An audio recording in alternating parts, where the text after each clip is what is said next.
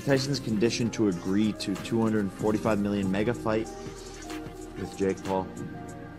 Uncle Mike, I think we can make more than $245 million, brother. Sign the contract, big boy! Sign the contract! Mike Tyson issued a significant warning to Jake Paul before their highly anticipated clash. Tyson has begun his training camp, where spectators were impressed by his remarkable hand speed and formidable power.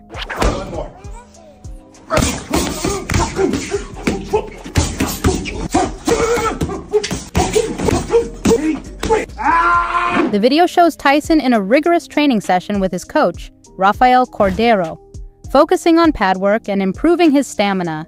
The video ends with Tyson delivering a chilling message directly aimed at Paul, instilling a sense of dread in viewers.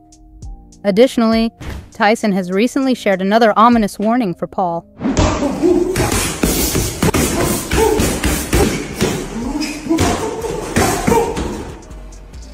Day 4, it was okay, but you don't know what you got in store, baby. You got to face the God of War. And get ready, baby. Fire in the house. During a podcast episode with Joe Rogan, Mike Tyson discussed a confrontation he had with Jake Paul. Tyson recounted encountering Jake Paul, noting that they were in the same area, essentially sharing the same space. This happened while Tyson was on someone's boat, where Paul also appeared to be. The Mayweather versus Manny Pacquiao was big, but culturally, you versus Jake Paul, like this young YouTuber takes on one of the greatest heavyweight champions that's ever lived. I love that. Sounds good. Hey, everybody listen. Continue, Are you listening to this? If he's willing to do it, you know how crazy it is if he's willing to do it? I saw Jake Paul. I was in St. Bart's. I don't know who you... Yeah, I was on somebody's boat, and he was... Rogan responded by pointing out the potential magnitude of a fight between them, suggesting that such a fight would be significant due to the widespread interest it would likely attract. In response to this, Tyson expressed his enthusiasm, indicating his willingness by suggesting they proceed with the idea. His brother's great too. Logan's a really nice guy. But my point is, that fight would be gigantic.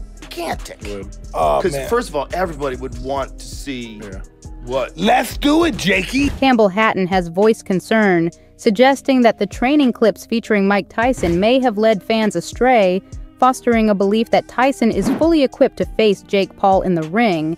He proposes that the footage is being strategically employed to justify the fight. Hatton said people are getting carried away because Tyson looks incredibly formidable in training videos, but people are justifying the fight based on his training prowess. Hatton underscored the importance of considering Tyson's age, highlighting that despite his formidable punching prowess, enduring rounds of combat and absorbing blows at 57 presents a formidable obstacle. He expressed concern about the possible adverse impact Tyson's loss could have on impressionable young fans who have been enthralled by his training clips. Hatton cautioned that if Jake Paul knocks him out due to Tyson's age and diminished resistance, it could mislead young fans. It might give the wrong impression to newcomers who've been introduced to boxing through YouTube. On the other hand, Jake Paul has also responded to Tyson's warning. As Tyson questioned him if he still wanted to fight with him, Paul was quick to respond. He tweeted, "Yes, I do." Paul will step into the ring against Tyson, riding a wave of 3 consecutive victories, with his latest 2 triumphs earned against lesser-ranked opponents in the professional boxing circuit. In a recent interview, he said, "I can't believe it. It's surreal to me. I'm still trying to process and comprehend it. When we faced off for the first time afterward, I started laughing. I stepped away and was like, bro, what the heck is going on?" Now that Tyson and Paul have faced off for the fight announcement, everyone is asking about when the official press conference will be. While there are still no official comments on it, insiders reveal that we may see it anytime next month. However, until then, we can enjoy all the warnings and training videos coming from both Tyson and Paul. Sign the contract, big boy. Sign the contract. No problem. Saturday, July 20th. See you there. Upon learning about the match between Tyson and Paul, Oscar de la Hoya expressed concern for Tyson's safety going up against a much younger opponent like Paul. The CEO of Golden Boy Promotions was against the idea of Tyson confronting an opponent 3 decades his junior. De La Hoya said, "I have been preaching since the beginning with Jake Paul that he actually can do it. He can get a world title, but only if he takes a different route. This route, going up against Mike Tyson, is not just the right one for me." He discussed the advantages and disadvantages of a Tyson versus Paul matchup while suggesting that Paul pursue an alternate path to become a world champion. De La Hoya also expressed confidence in Tyson's potential to defeat the problem child with a knockout. He added, "I mean, Mike Tyson's 60 years old, Jake Paul's 26, 27, if Jake Paul wants to take boxing seriously. Take the route that all the other fighters take. Tough fights up the ranks. Top 10 fighters, top 5 world champion, not this route with Tyson." In another interview with ES News, Oscar stressed that Mike Tyson faced formidable opponents during his prime. He said, "Tyson still has the punching power. The last thing to go till you're in your grave, basically. Yeah, Tyson catches him with a good one. It's obviously lights out for Jake Paul." In this connection, while Oscar did not completely turn a blind eye to Paul's chances of winning, he said, "But that's if he catches him. I was studying the Roy Jones-Tyson fight the other night, and Tyson was actually doing great." Tyson, appearing in prime condition ahead of his exhibition match with Jones in 2020, hasn't shied away from expressing his thoughts on Paul's journey in the boxing realm so far. As far back as April 2022, he weighed in on the 27-year-old's bold move to enter the squared circle. Tyson said, "I love the fact he jumped into the game. People don't understand that boxing needs that. At this stage in boxing, the greatest fighters are not fighting each other. Boxing needs a guy like this." Reflecting on the occasion this week, Jake Paul fondly recalled his expedition. He said, "It's crazy to think that in my second pro fight, I went viral for knocking out Nate Robinson on Mike Tyson's undercard. Now, less than 4 years later, I'm stepping up to face Tyson myself to see if I have what it takes to beat one of boxing's most notorious fighters and biggest icons."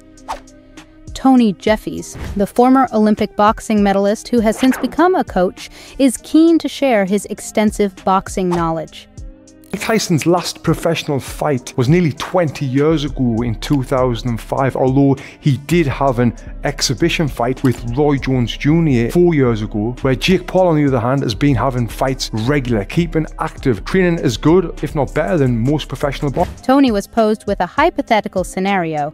If boxing legend Mike Tyson were to challenge a younger fighter, how would he respond? Jeff, in a thoughtful and sincere manner, shared his perspective. Tony believed that Tyson had nothing to prove, and if things went awry, he'd be remembered by the younger generation as the old boxer knocked out by Jake Paul. Jeff's contemplation didn't stop at Tyson's legacy. He shifted to the fight's implications for Jake Paul. He noted that this fight presented a significant opportunity for the younger contender, stating, "I think this fight is great for Jake, not Mike." Steven Jackson, known for his candid views, expressed concerns about the upcoming bout between Jake Paul and Mike Tyson. He admired Tyson but didn't want him to risk his legacy against someone like Jake Paul. Jackson hinted at potential repercussions, indicating, "If he knocked Mike Tyson out, I'm just telling you somebody's going to wait outside and hurt him for real." UFC's Johnny Walker had surprisingly positive views on the matchup, considering it a smart marketing move. Walker believed both fighters would benefit financially from the fight, especially Mike Tyson, whom he felt deserved it. He predicted it would be an exhibition fight. Former world champion Amir Khan predicted a victory for Mike Tyson, citing his legendary status and powerful presence. Khan expressed concern for Jake Paul, emphasizing the risk of facing someone like Tyson. He questioned the rationale behind Paul's decision to fight Tyson, fearing he could get seriously hurt. Khan also questioned whether the fight would actually take place, expressing amazement and uncertainty. Despite his doubts, he predicted a knockout win for Mike Tyson, highlighting Tyson's enduring danger and prowess even in his 50s.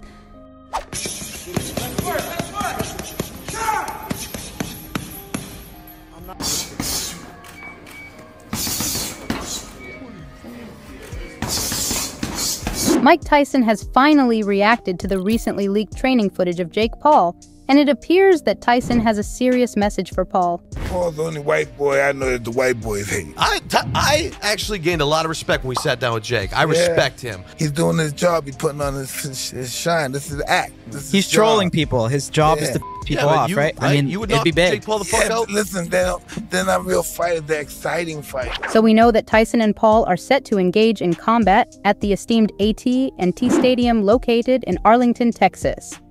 Reacting to the fight, Derek Chisora said on Radio Raheem, "I know for a fact they are using 18-ounce gloves and head guards if I'm not mistaken. I think so we're watching a sparring match. It's a joke. You think I'm paying to watch that?" On the other hand, Paul has recently released a video responding to the backlash surrounding his bout with Tyson. You're mad at me for fighting Mike Tyson? Imagine this. Jake, we got the biggest deal ever. You versus Mike Tyson. Live on Netflix. You're gonna entertain millions of people and make an unbelievable amount of money. What do you think? Exactly. That's what I thought. Meanwhile, Mike Tyson has expressed his anticipation for the match against Paul, stating he is very much looking forward to the bout. In addition, Tyson has leaked new sparring and training footage of himself.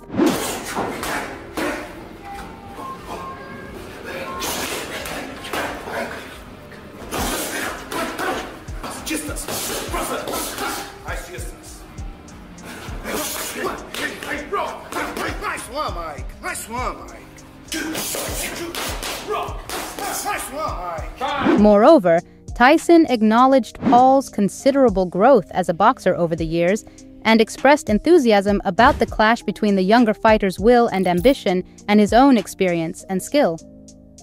Tyson added, "It's a full-circle moment that will be beyond thrilling to watch, as I started him on his boxing journey on the undercard of my fight with Roy Jones, and now I plan to finish him."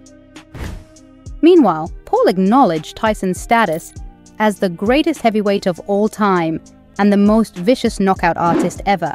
However, he emphasized his own advantages, noting that he is younger, faster, and committed to working extremely hard to become stronger. He said, "He's the greatest heavyweight of all time, the most vicious KO artist ever, but I'm younger, I'm faster, and I'm going to be working my ass off to get stronger." Jake Paul also mentioned that a team member had shown him a video posted by Tyson's coach 2 weeks prior, questioning whether he was certain about proceeding with the fight. Paul affirmed his decision, reiterating his readiness and determination to compete in the heavyweight category. Paul added, "A member of my team sent me this video that Mike's coach put up 2 weeks ago and asked me if I'm sure that I want to do this. Yes, I do." In addition, Paul also shared his intense training footage. Train harder. Say what? Nobody cares. Yep. Hey. Yep. Nope. On the other hand, KSI finds Jake Paul's actions unimpressive. Tyson symbolizes a resurgence for Paul amidst ongoing scrutiny for choosing opponents past their prime in MMA. While his recent matches involved journeyman boxers in smaller venues compared to his earlier bouts, facing Tyson promises a significant shift in scale and challenge. KSI said, "Honestly, I just think it's sad. I think it's super sad. I don't know why Jake took it. It's a lose-lose. Literally, he knocks out Mike and he's beaten, what, an old age person? Mike Tyson is 57 years old. Yes, in his prime this would have been crazy, but now it's like, this is just sad." KSI elaborated that if Jake were to knock out Mike Tyson, he would merely be defeating someone of advanced age, highlighting that Tyson is 57 years old, and while formidable in his prime, the current scenario is different. KSI further added, he's going to have so many people watching, millions and millions.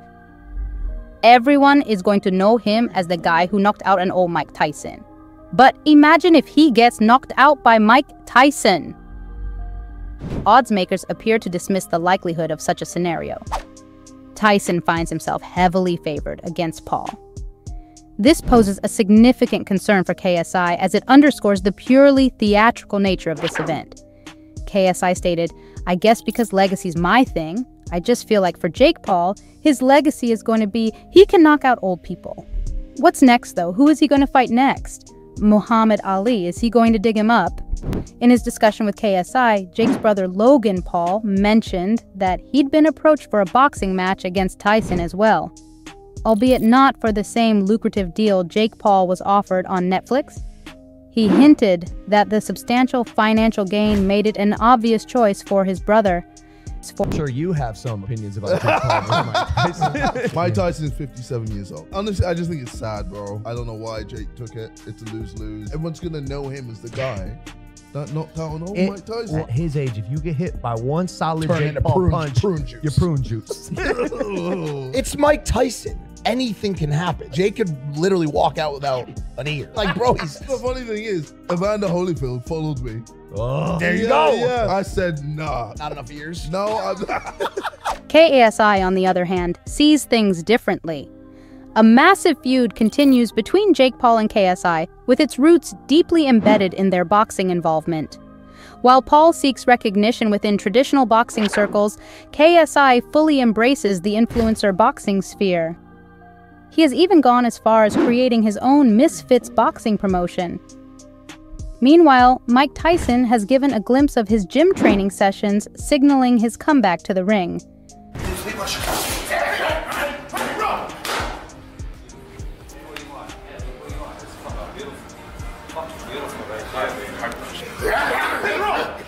Nice one, Mike. Nice one, Mike. Though decades have passed since the 59-year-old boxer Tyson dominated the ring, his iconic status remains cherished by millions of fans worldwide. The excitement surrounding his comeback has grown with the release of a new training clip.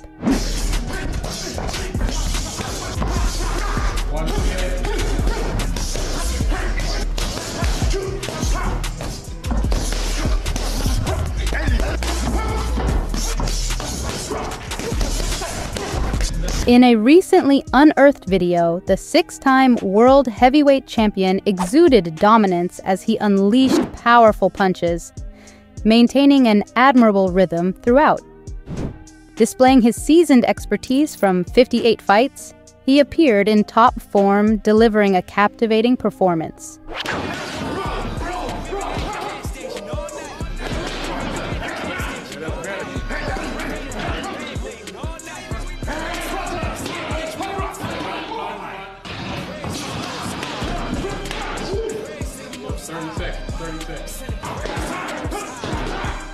Approaching his 58th birthday, Tyson's remarkable physical condition deserves recognition.